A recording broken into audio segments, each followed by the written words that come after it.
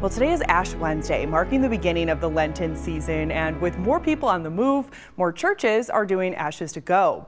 That includes St. Paul's Episcopal Church in Clarence. That church has been offering the service for more than a decade for worshipers who are unable to attend Ash Wednesday services. Instead of having people come into the church, we know that people are busy, and so we're trying to get people wherever they are and meet them where they are so that they can receive the ashes.